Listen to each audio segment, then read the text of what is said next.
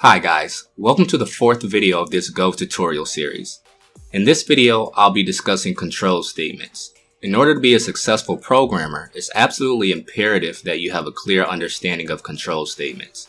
Control statements are responsible for determining when and where your code will be executed, and pretty much determine the entire flow of your program. If you've ever heard of the term cyclomatic complexity, it's talking about the different paths that your code can take, which is a result of control statements. So let's get started. One of the most basic control statements you can use in programming is an if statement. An if statement evaluates a condition, and if that condition is true, it executes a block of code. Here's a simple example. As always, we start off with our package main and our import statements. And then in our main function, we'll declare a variable x and set it equal to 5. We follow that up with our if statement. The if statement is evaluating the condition x is less than 10. If that's true, then we'll print out x is less than 10. After the if statement runs, normal code execution is resumed. So that last line will get printed no matter what. Let's give this a try. As you can see, we printed out x is less than 10, no surprise there. That was a really basic example. Let's see what that looks like with an else statement included. Now this is a really similar example, but when we add an else statement, we're saying that if the if statement is not executed, then we want to execute the code in the else block. Again, after those conditions are evaluated, normal code execution resumes. And we can see here that the code within the else block was successfully run. Also notice that unlike some other languages, Go doesn't place any parentheses around the if condition. This is true for for conditions as well, which we'll get into later.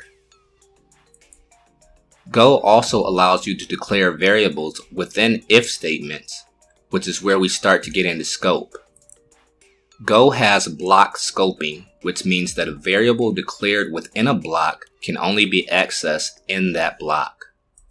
In this example, we declare the variable a within the if statement block. That means if you try to access it anywhere outside of that block of code, you'll get an error. First, let's see if this works successfully. We can see that the if statement was successfully run there. Now in this example, we try to access the variable a outside of the if statement where it was declared. And if we run this, you'll see that we get an error. One feature that is unique to Go is that you can actually declare the variable inside of the condition that is being evaluated. In this case, the variable is accessible within the body of the if and else block, but it's still not accessible outside of that if-else statement. Here we can see that even though a is declared within the if condition, the else statement block is still able to access it. In addition to the if statement and the else statement, you also have the else if statement, which I know sounds really confusing. The else if statement is used to check a condition when the if condition is not true. Up until now, we've been checking the if condition, and then if that's not true, we've been automatically just running the code within the else condition. But in some cases, there may be an additional condition that you want to check and then run some code afterwards. And then if all else fails, then you'll run the else statement. So in this example, we set the variable num equal to 9 and then check to see if it's less than 0. So that code will not run. And then we check another condition to see if the value is less than 10. So this is the code that will actually run here. So let's run that. And as we can see, it's the else if statement that's run. So again, this is useful when you have multiple conditions that you want to check. Go also has for statements, which are used for executing a block of code a certain number of times or until something is no longer true. Here's a basic example of a for loop. In this example, we're creating a variable I and setting it equal to 0. And we're saying that we want the following code to execute as long as I is less than 5. And after each iteration, we add 1 to I. That's what I++ stands for. Note that there's a semicolon after each statement within the for loop. And we can see that we successfully print out each value of I up to 5 times. This next example is really kind of a more practical use of a for loop.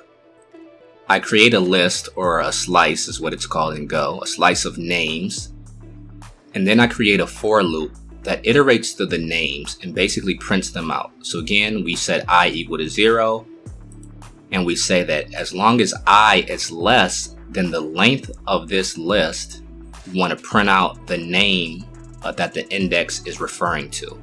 And so the index is determined by using names followed by I in square brackets, and that refers to the specific index of a name within the list. And after each iteration, again, we add 1. This is common among other programming languages as well. If for some reason you needed to exit a for loop before it completes, you can use a break statement. So for example, let's say you were iterating over this list of names to check and see if there was a certain name within the list.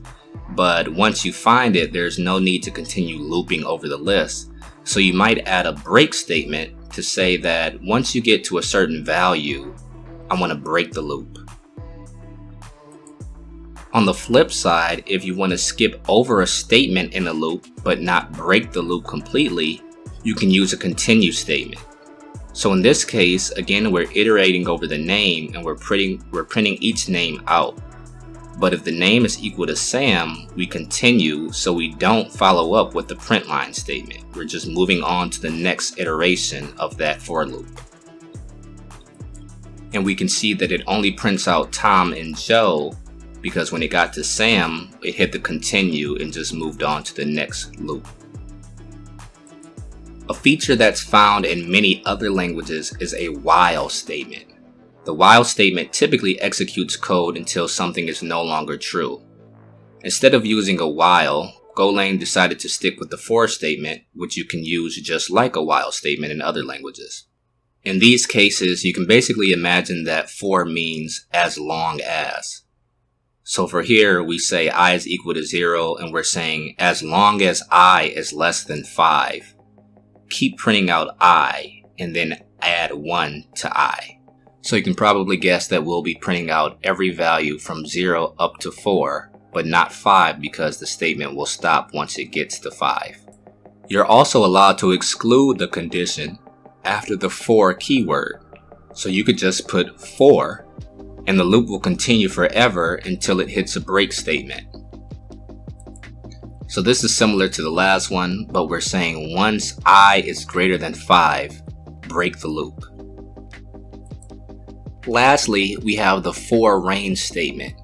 And this is good for iterating over a list, a slice, array, or any other collection like a dictionary. Earlier, I talked about iterating over the list of names, but typically you would want to use something like this if that's what you wanted to do. You do this by using the keyword for followed up with 2 variables. These variables will be set to a new value after each iteration of the loop. The first variable is set to the index that's being evaluated, and the second variable is set to the value of the index that's being evaluated. So we're saying for each index and value in this list of names, or the range of names within this list, print out the index and the value. And so when we print this, you'll see that we get the index of each name followed by the name itself. Again, it's important to remember that in each iteration, that K and V value is being set to something new. When you're new to Go, that can sometimes screw you up, and that's kind of important to remember.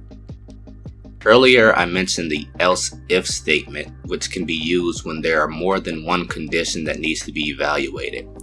If you find yourself needing to evaluate multiple conditions, a switch statement is a more clear and more concise way to handle that. The switch statement allows you to declare a condition or expression and then evaluate a number of cases and execute the code under the given case that matches. Cases are evaluated from top to bottom, and a default case can be declared if none of the cases match. Let's look at a few examples. In this first example, we're going to compare the cases to the value that is returned by this expression, time.now.weekday. This is a function call which returns the current day of the week. At the bottom here we have two cases, each to a specific day, and then we have a default case. Today is actually Tuesday, so I would expect the default case to run. The next example is a little different. Here we define a variable called hour and set it equal to the hour of the current time. It's about 1 in the morning right now, so I would expect the first case to run. And so you can see we can match cases by comparing directly to a value or by evaluating an expression based off a declared variable. There's actually a lot you can do with switch cases in Go, and they can start to get pretty complex once you learn all of the different ways that you can declare and define cases, which is probably outside of the scope for this video. But one last thing that I will say is that Go is a little bit different than other languages as far as its switch case, because Go only runs the selected case that matches. Some other languages will run the selected case and then all cases that follow, but Go actually breaks the switch statement after a case succeeds. However, there is a keyword that provides a little bit of additional functionality to the switch statement, and that keyword is the fallthrough keyword. When you use the fallthrough keyword, you're basically saying, not only do I want the matching case to run, but I want the case that follows that one to run as well. And here we can see that in an example where we are simply matching an integer value with the case. And case 2 is the one that's going to match, but because we use the fallthrough keyword, case 3, which immediately follows it, will run as well. And we can see the results of that printed out here. That does it for this video on control statements. Please let me know what you guys think about this new format. I'd like to continue it if it provides value. Subscribe if you'd like to receive more programming tutorials. I will see you guys in the next video. Thanks for watching.